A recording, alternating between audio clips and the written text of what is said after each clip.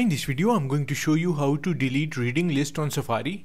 Clearing your reading list on Safari helps keep your browser organized, improves performance, and ensures you only keep the content you are interested in. So let's start the video.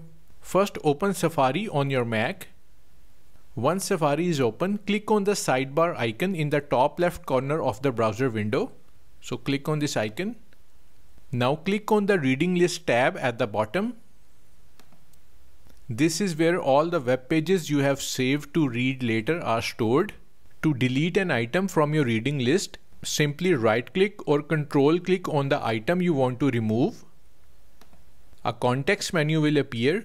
Click on Remove Item, and it will be deleted from your reading list.